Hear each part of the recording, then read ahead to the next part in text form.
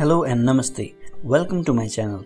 In this video I am going to talk about the minimum English language test score requirements to apply for a study visa in Australia.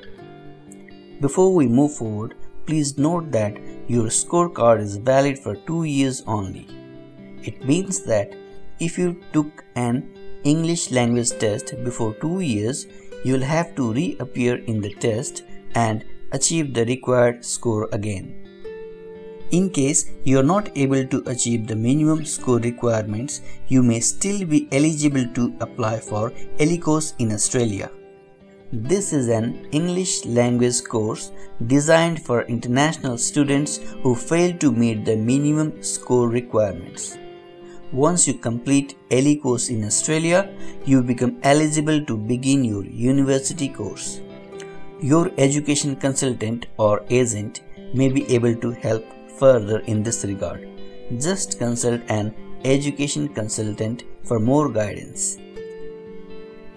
If you are going to apply for a diploma or an undergraduate course, you must achieve an overall score of 5.5 in IELTS, with no individual band less than 5. Similarly, if you are going to take the PTE test, then you will have to score overall 42 with no individual band less than 36. If you are able to achieve these scores, you will meet the minimum criteria set by the Australian Immigration Department to apply for a study visa in Australia. But there is no guarantee that all the universities will accept these scores. There are few universities which accept these minimum scores, but there are many universities in Australia which demand a higher overall score than 5.5.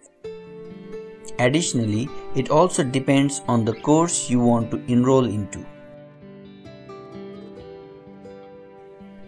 For postgraduate or master's degree course, the minimum overall score requirement is 6 with each band not less than 5.5.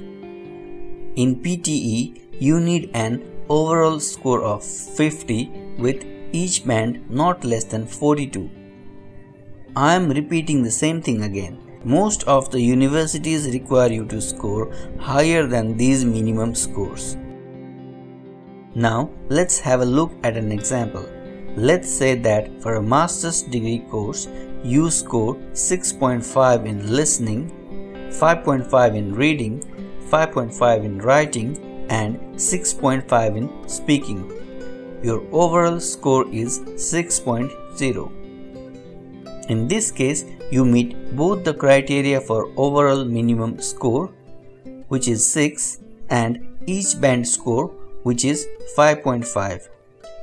In the second example, you achieve 6.5, 5.5, 5.0 and 7.0 respectively in listening, reading, writing and speaking sections. Despite achieving an overall score of 6.0, you fail to meet the criteria for English language because you scored 5.0 in the writing section. In this case, you are not eligible to apply for a study visa in Australia. If you want to find out more, just visit the website of the university that you are looking to enroll into and try to download a handbook or brochure for the intended course.